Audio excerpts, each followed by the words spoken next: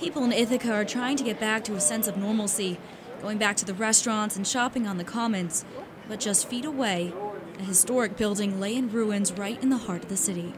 But you really just can't prepare yourself for an 18-wheeler inside of a restaurant that you're very familiar with. Just 3 days ago, this was the scene after a tractor-trailer truck crashed into the Simeon's restaurant, injuring at least 7 and claiming the life of 27-year-old Amanda Bush, a bartender who was inside at the time of the accident.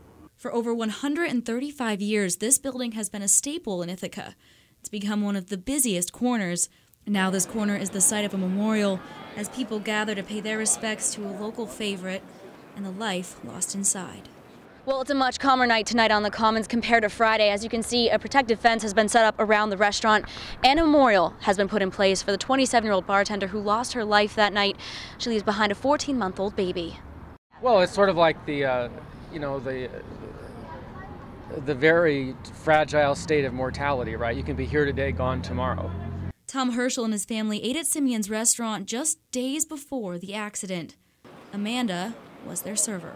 She was really nice to us, and that was one of the first things that we thought of as soon as we heard about it was, oh, I hope she's okay. I hope the people there are okay.